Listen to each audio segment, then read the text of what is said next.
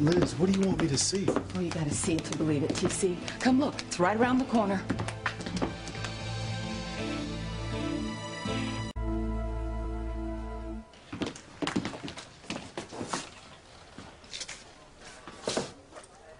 Damn it.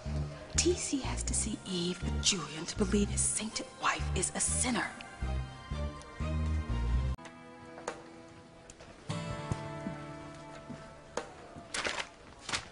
God, Eve, I've never seen so much paperwork. Damn it. Where did Julian go? Liz, you were right. I never would have believed it. I hadn't seen it with my own eyes. Oh, TC, I mean, this is par for the course, honey. Aside from Sheridan's medical records, most of these papers are from the media, wanting information on Sheridan's condition and the kidnapping of her baby. Sweetheart, you have to be Sheridan's doctor and deal with the media, too? Oh, no, Sam was taking the brunt of it, but he went home to see Grace.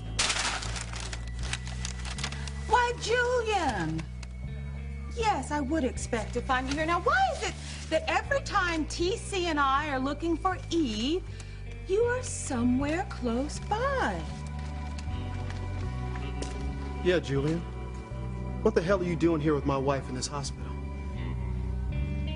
I'm not here to be near Eve, as Liz is implying. I came to check on my sister. You don't give a damn about anyone in your family, Julian. Oh, I agree with TC.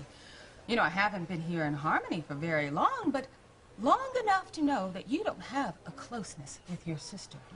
In fact, from what I hear, you care about your sister, oh, about as much as my sister cares about me. Well, you've heard wrong, because I happen to love my sister a great deal. Although the specifics aren't comparable, much like you and your sister, our father is to blame for the problems that we've had. But you see, the difference between you and me is that I love my sister enough to try to fix what's broken between us, because she and I are family. So, TC, what brings you and Liz down to the hospital? We came here to see Sheridan. And Antonio. I see.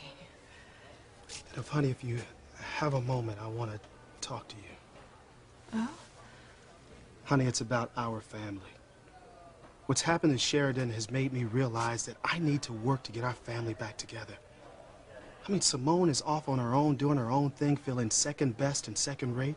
You and I have had some problems together. And then there's Whitney. I mean, we are estranged from our own daughter because I am too selfish to realize that she loves Chad. Sweetheart, I want to talk to you. I want to figure out how we can get our family back together again. Oh, TC.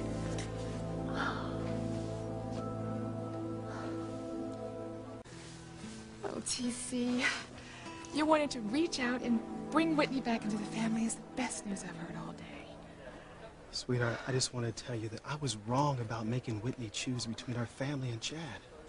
I was so desperate that I didn't want our little girl to leave the nest. I all but kicked her out without even realizing it. And Chad, I was so wrong about him. All he ever did was love Whitney. And I treated him like a whipping boy every time I saw him. Truth is, Chad loved Whitney. He loved Whitney enough to stand up to me every time I went after him. He defended Whitney, and he defended their love. And he committed his life to her. All I did was try to rip him apart every time I saw him. Most boys would have just ran away. Not Chad, he stood in there. And you, Eve, sweetheart, you were so right to let Whitney go off to L.A. You were. I mean, she would have left anyway. Now, sweetheart, I just have to figure out a way to fix this. Figure out a way to get our family back together, get that bond. Oh, honey, I know that Whitney will forgive you. Are you kidding? She worships the ground that you walk on. Nothing would make her happier than to be close to you again, and for us to be a family again. I hope you're right. I know. Let's call Whitney now, tonight. Start mending fences. You know, what about Sheridan? I mean, shouldn't you go check on her first? Sheridan is in stable condition for now. You know, honey, the thought of how Sheridan's baby was taken from her just makes me miss my daughter more. Let's go and call her right now. As a matter of fact, I was even thinking of going out to Los Angeles and bringing Whitney home. Oh, sweetheart, I know that's why I love you so much. Oh, I love you too. Come on, let's go call her. Honey, this area is safe to use a cell phone in. So let's call Whitney and tell her we want to get things right with all of us. What if she doesn't want to talk to me? Honey, she'll be thrilled to hear your voice. If that's the case, then what the hell am I going to say? Tell her the same thing that you told me. That you were wrong to make her choose between family and love. And that you were wrong to call Chad a punk from the streets. All right. Here it goes.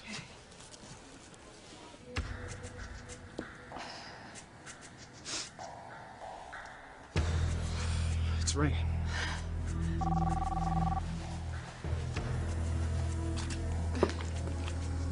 Damn, where's she going? I gotta move now before Chad sees me. Hello? Chad? Chad, is that you? Coach Russell? Yeah. It's been a long time. Maybe a little bit too long. Eve and I, we wanted to talk to Whitney and you about our situation. I hear you, Coach. Right now is not a good time. Why, Chad? What's wrong? Where's Whitney? Look, ain't nothing to get upset about, Coach. Whitney just dropped her jacket. Her phone was in it, and I was on my way to give it back to her when you called.